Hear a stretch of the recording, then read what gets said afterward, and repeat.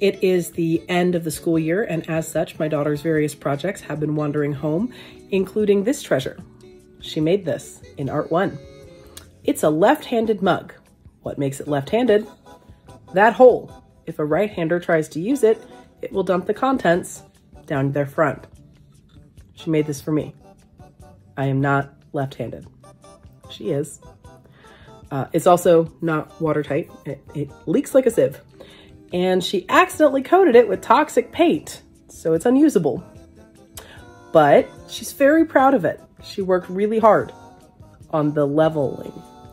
And as a result, I get to keep this for the next 45 years, so she can throw it out when I'm dead. Motherhood is fun. This rose was